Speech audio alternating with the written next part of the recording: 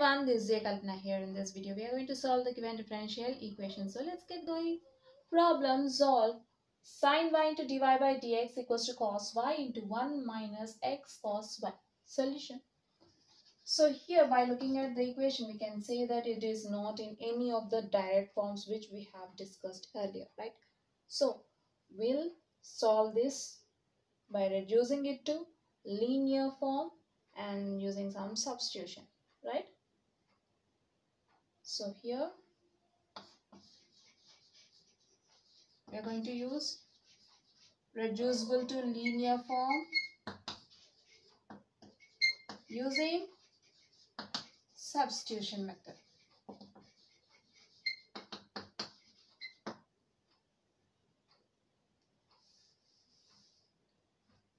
Now coming to the problem, given differential equation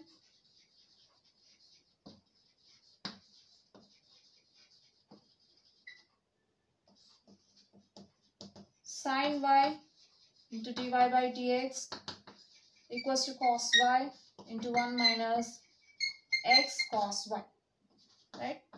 Then sin y into dy by dx equals to cos y into 1 cos y minus x into cos y is cos square y. Okay, now let's take this term to LHS.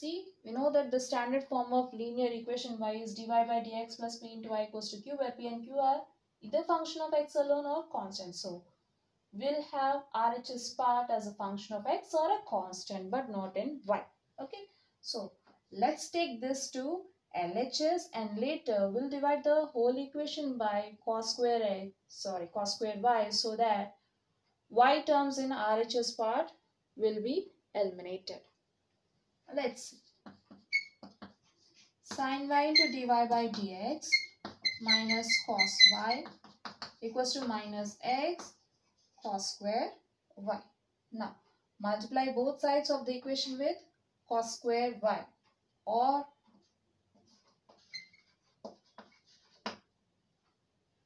divide both sides of the equation with cos square y, or multiply both sides of the equation with 1 by cos square y, so that cos square y will be eliminated from the RHS part. So what happens if you multiply both sides of the equation with 1 by cos square y? Also you can take directly, you can bring directly cos square y to LHS part, then you'll get sin y by cos square y into dy by dx minus cos y by cos square y equals to minus x. So let's see in detail.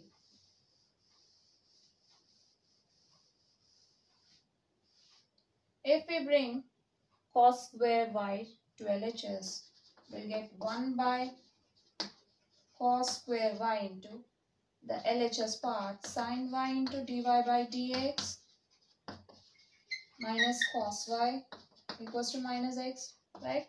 Then multiply these two terms with 1 by cos square y, you'll get sin y by cos square y into dy by dx minus cos y by cos square y equals to minus x. You'll get the same thing, right? Now here you're having in the second term, or that in the denominator of the second term, you're having 2 cos y's. So we can cancel 1 cos y from the second term. Cos y by cos square y can be written as cos y by cos y into cos y, and cancel 1 cos y, you'll get 1 by cos y. Okay, so this equation becomes sin y by cos square y. Again split this cos y as cos square y as cos y into cos y.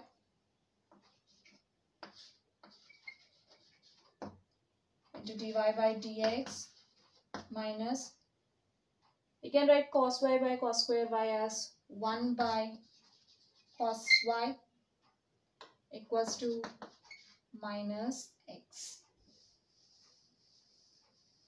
We know that from trigonometric identities, sin theta by cos theta equals to tan theta, and reciprocal of cos theta equals to secant theta. Then we can split sin y by cos y into cos y as sin y by cos y into 1 by cos y for our convenience into dy by dx minus 1 by cos y equals to minus x. Now using trigonometric identities, we'll write sin y by cos y as tan y into reciprocal of cos y secant y into dy by dx minus reciprocal of cos y is secant y equals to minus x. Now let secant y equals to some u.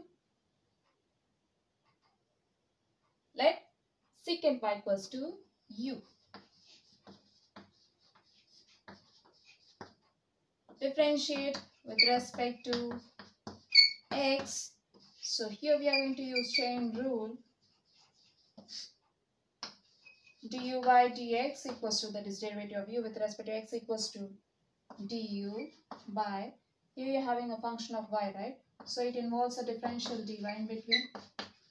Now let's find derivative of u with respect to y. Since u equals to secant y, differentiate on both sides with respect to u, with respect to y. Then du by dx equals to derivative of secant y with respect to y is secant y tan y.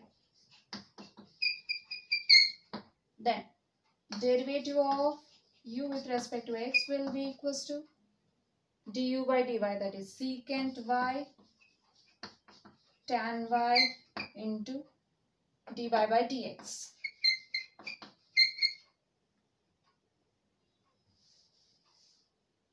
So when secant y equals to u, secant y tan y into dy by dx equals to du by dx, or we can write this as tan y into secant y into dy by dx equals to du by dx. Now we can write the above equation in terms of u and x. Okay. So now let's replace the first term by u, du by dx, and second term by u. You'll get du by dx minus u equals to minus x.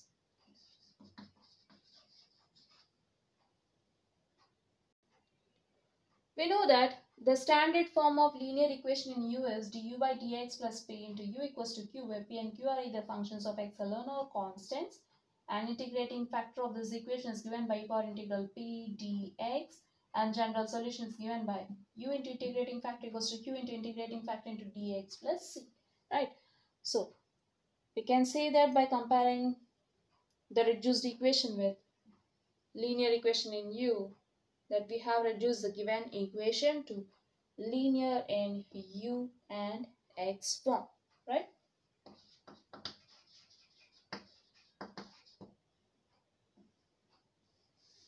Again, by comparing this equation with the standard form, we'll get p and q, where p equals to minus 1 and q equals to minus x. If you notice, you're having p equals to minus 1, which is a constant, and q equals to minus x, which is a function of x, because it does not involve any other variable other than x. We are already given that p and q are either functions of x alone or constants. Okay, so p may be a function of x or constant. Okay, we may get p as a function of x or constant, but here we got a constant and q is a function of x alone. So now we'll find the general solution of the given equation using the general solution of the reduced equation.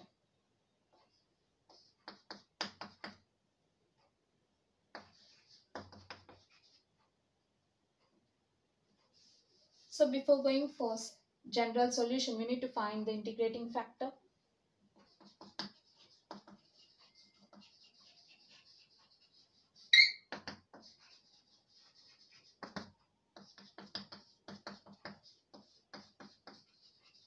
Is equals to e power integral p minus 1 into dx.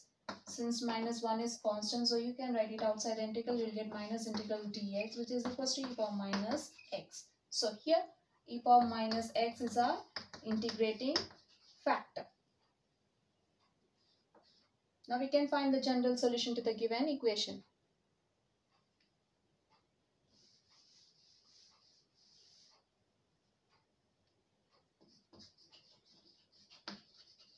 The general solution to the given equation is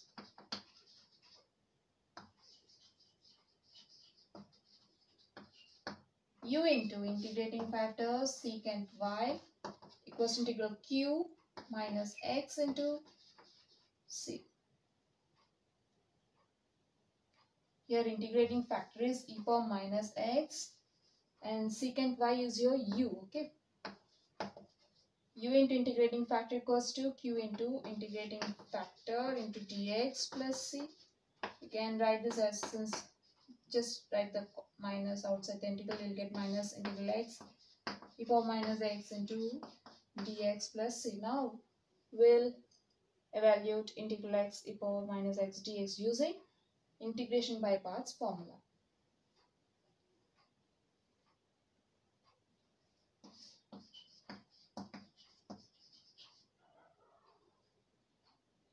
We are having u into e power minus x equals to minus integral x e power minus x dx plus c, right?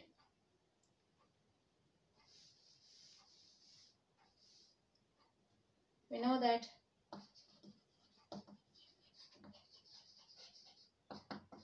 integration by parts formula,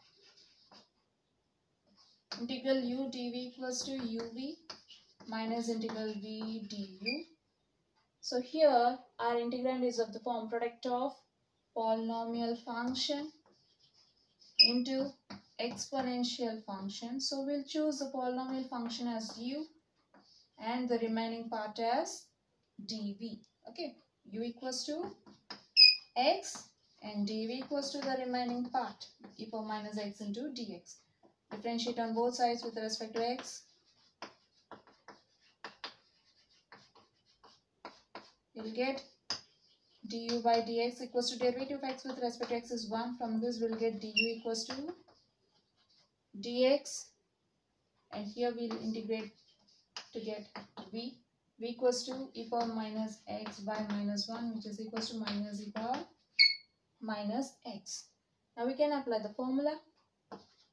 Integral u for u equals to x into dv e power minus x dx equals to u x into v for v equals to minus e power minus x minus integral v for v equals to minus e power minus x into du for du equals to dx equals to minus x e power minus x minus into minus plus integral e power minus x into dx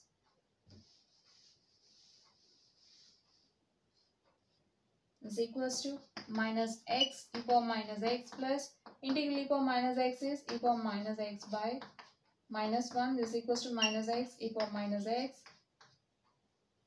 You can write this as minus e power minus x is equals to minus x e power minus x plus into minus minus e power minus x. Now you can take minus e power minus x common from these two terms. You'll get minus e power minus x times x plus 1. So integral x e power minus x into dx equals to minus e power minus x into x plus 1, right? Since integral e power x into e power minus x dx equals to minus e power minus x into x plus 1,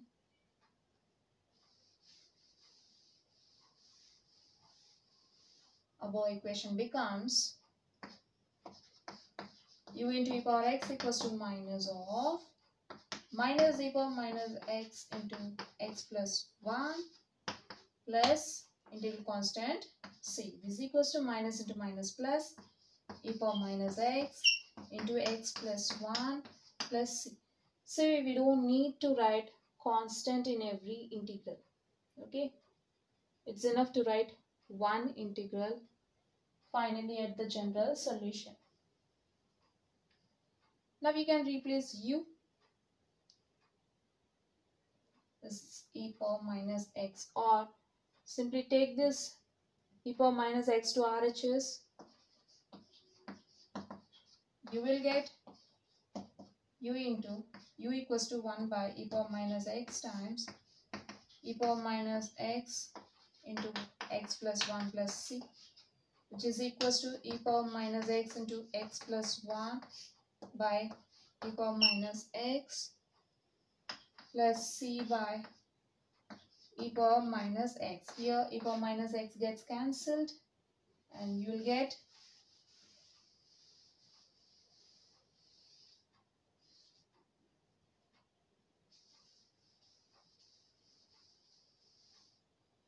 u equals to x plus 1 plus c into 1 by e power minus x. Reciprocal of 1 by e power minus x is e power x. Right? Now you are free to replace u. Since u equals to secant y, then the above equation becomes secant y equals to x plus 1 plus c into e power x. This is a required solution. So we have seen a problem from differential equations in this video. Hope you'll understand. We'll see you in the next video. Until then, bye bye.